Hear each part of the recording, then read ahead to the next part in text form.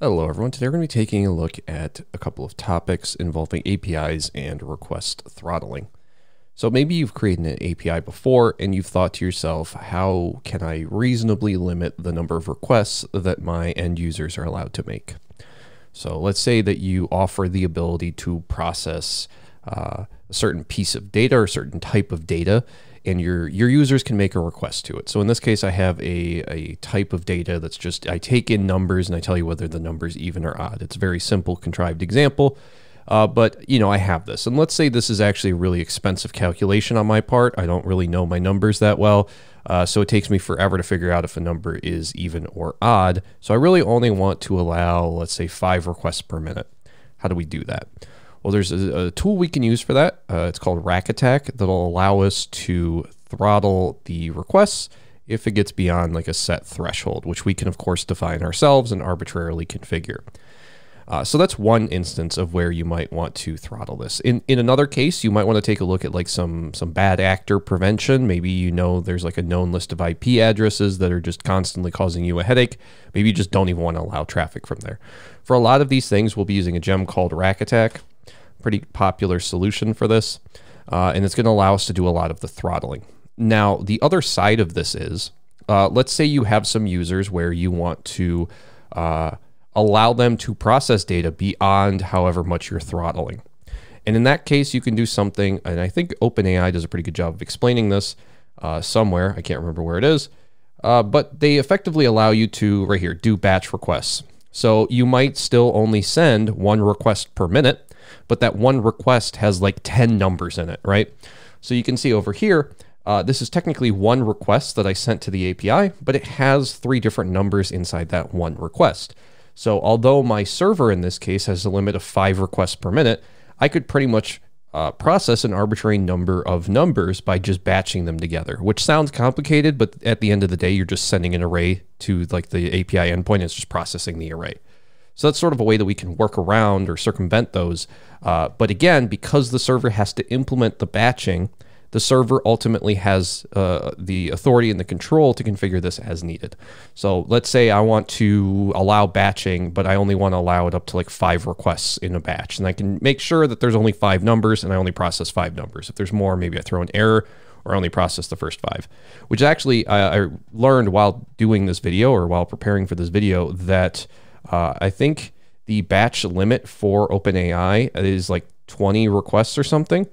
So they do give you the ability to batch your requests, but they also like limit the maximum number you can batch at a time, which makes sense because you don't want to just blow up the servers with your traffic. No one person is more important than everyone else. So let's go ahead and let's take a look at how to implement this. We're going to start by implementing the server, which is going to be doing the throttling, and then we're going to implement a client just to see sort of how we could do that. So I'm going to go ahead and stop both of these. I'm actually going to exit out of the client one.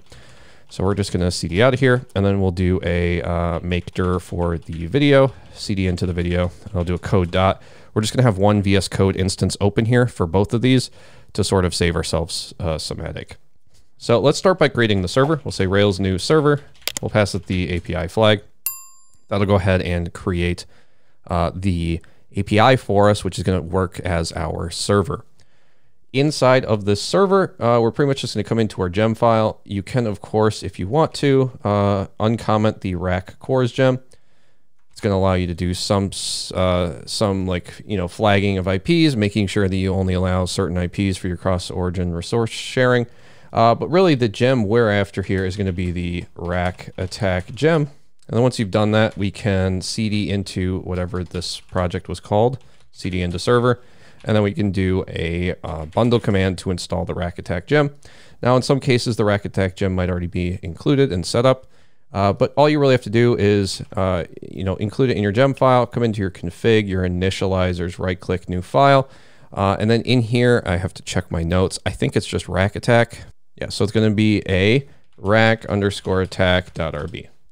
And then if you go through the README in the Rack Attack GitHub page, you'll see the section on throttling here.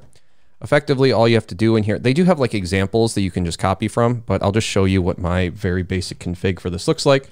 We just create a class for Rack Attack, and we tell it that we want to throttle.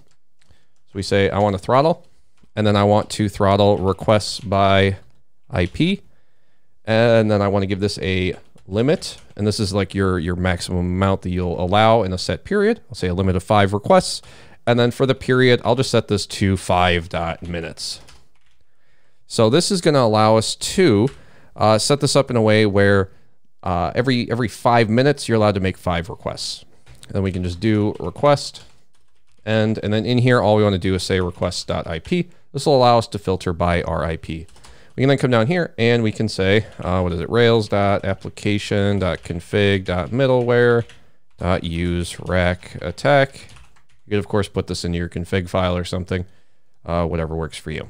So this will work for our IPs, but we do want to make sure that we're doing a Rails dev :cache to enable caching on the server, because you need to like store the IPs somewhere, right? So we're going to cache them, which is going to allow us to keep track of these.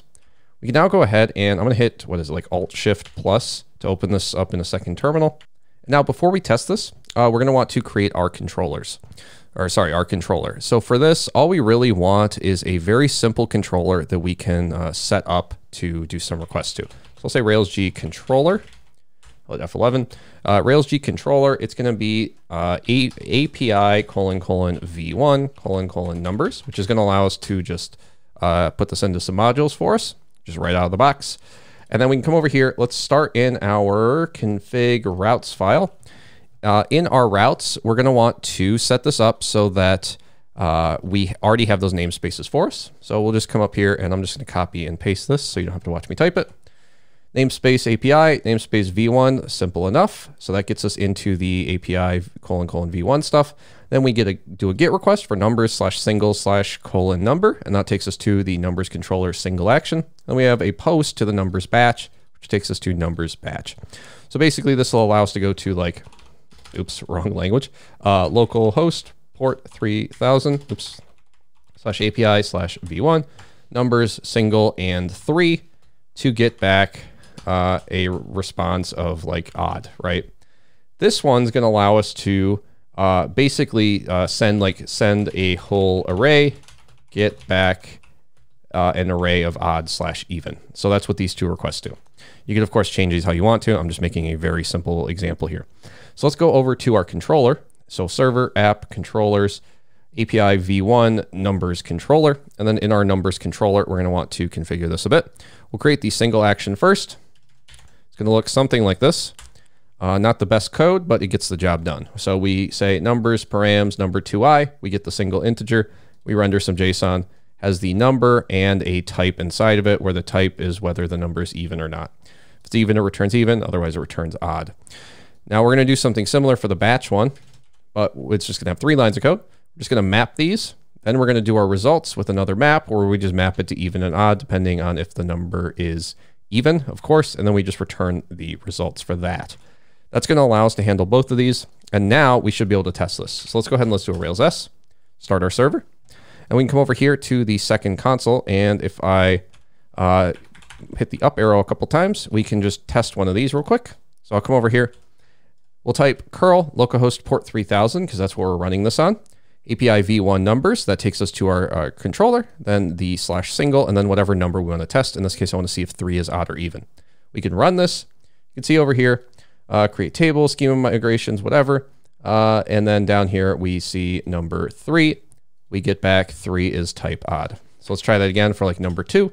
Now you can see after that first check, we're now good to go. So we can see down here, this is going to be 2. And now I'm just going to try this a couple more times. So that should be number 5. And now if I continue to do this, you'll see that I'm just seeing retry later. So I can no longer just sit there and continuously hit the API.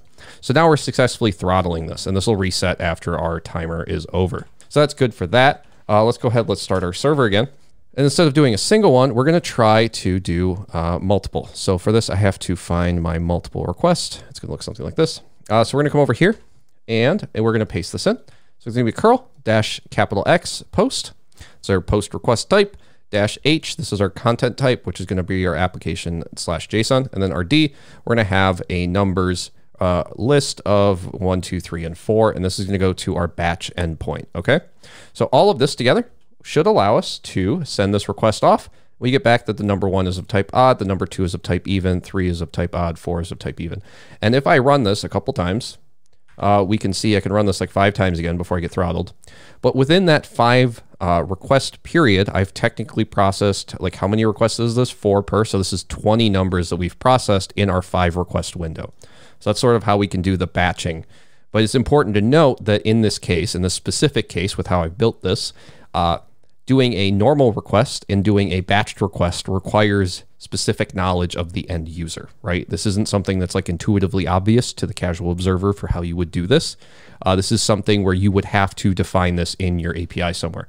And you can see here, the way that this is handled is, you know, in the OpenAI, they literally just tell you, hey man, if you want to do it like this, you need to do it with a list of strings to the prompt parameter instead of a single string. So in their case, they have a single endpoint where you have to pass in a list as opposed to a single string, but it's still going to change how you're doing that. You want to make sure you're informing the users for how to do this. In my case, I would have to say this has a separate endpoint, et cetera, but you get the idea. So here we can check like an example with batching where they just have like a set of things that they're, you know, putting into a list. And then they're printing whenever they get back. Okay, so that's effectively how the server can be set up. Now let's take a look at how we would set up a client for this real quick, which shouldn't be too bad. Of course, I always say that, and then we end up sitting here for God knows how long. I'm going to go ahead and do a Rails new, I'll call it client, and then we can just cd into the client to go ahead and set that up. What we're going to do for the client is we're just going to have it like communicate with our server whenever we create like a new object in our CRUD scaffold. So we'll just create it like a way to enter numbers or something like I have here. And then whenever we enter the numbers in the input in the form, the response will come back with whatever the server thinks we should have. So I'm going to cd, or I guess we're already in here. I'm going to go ahead and just close the server. So first thing we want to do is we want to generate a scaffold. So I'll hit Rails G scaffold, I'll hit the up arrow key, and then we'll just generate a number request model with an input of type string, because we're going to have this be comma separated and a response of type text. Go ahead and run this. It'll generate our scaffold for us.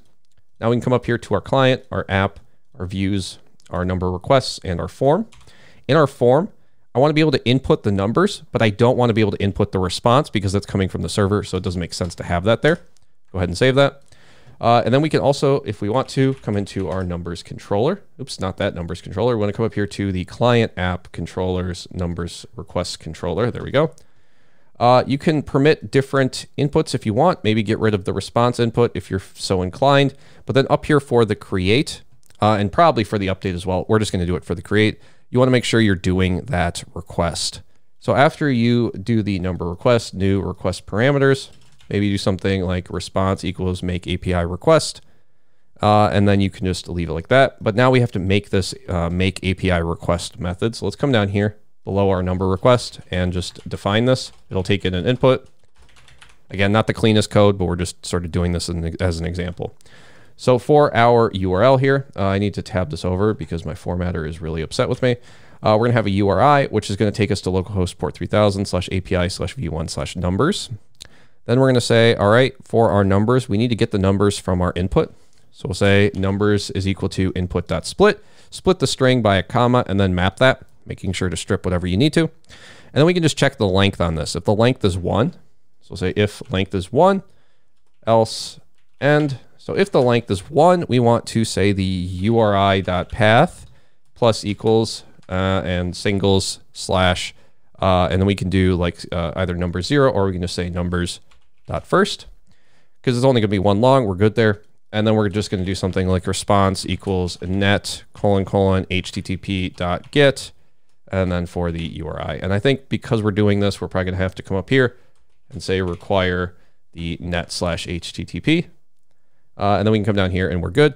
Next, if we get more than one number, so we have multiple numbers, we just say URI.path plus equals batch.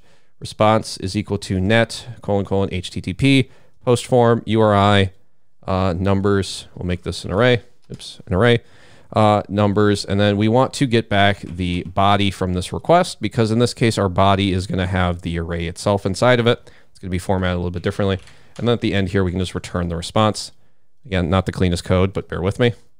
And now I think if we just go ahead and we run this with a Rails S, and we want to run this on a different port, so we're going to say -p 3001 because this one's already running on port 3000, so we'll run the client on 3001. We can then come over here to localhost port 3001 / number requests, run our pending migrations, and now we can do a new number request. We'll put in the number 7, and I'll clear the server console so we can see stuff happen. We'll click create number request. You can see here, started get for this, and then this gets updated, but our response isn't coming through, which means we probably have to come in here and actually set this response. That's my bad. I totally forgot to do that. So what we'll do is we'll just say at number underscore request dot response is equal to response. We can come over here, new number, put in like, I don't know, 11, clear the server again, click create number, and then you can see right here we get an input of 11, and our response, which we get from our server, is 11 with the type of odd. Let's go ahead and let's try this with like multiple numbers. 1, 2, 3, 4, 5, 6, 7, 8, 9, 10, 11. Obviously more than we could possibly do on our own, but if we click create number request, you can see all of those work. We get back all of the results as expected. And now let's go ahead and let's just try to, I don't know, get this throttled by typing in a bunch of these.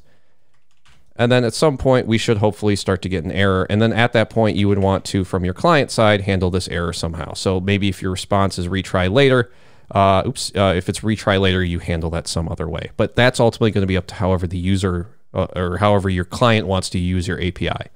So you're going to have to do a check here if the response is retry later. So like if, I don't know, if response is retry later, I don't know, retry in 5 minutes, right?